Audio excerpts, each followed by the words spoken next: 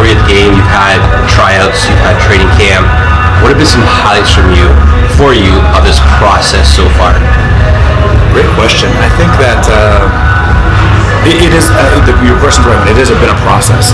Each day has been a really good learning moment for me.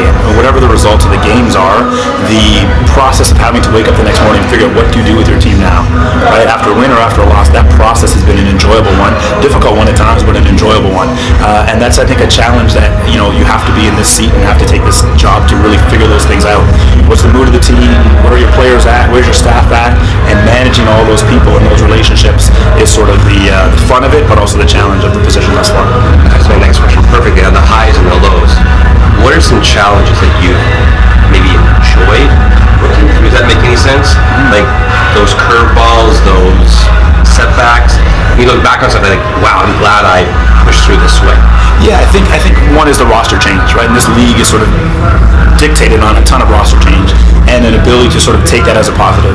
And I told myself before the season started that whatever players are out there and whatever happens, I'm going to make it a positive for those players that are there because they want to fight and work hard.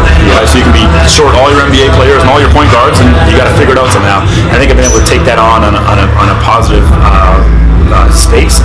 I think what I was surprised with was my personal reaction to wins and losses.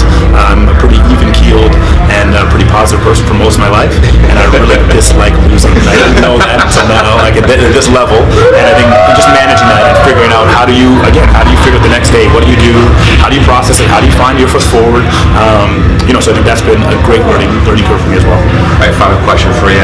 You obviously have your coaching staff you can lean on for advice and kind of pick their brain. The Raptors coach staff can kind of call up.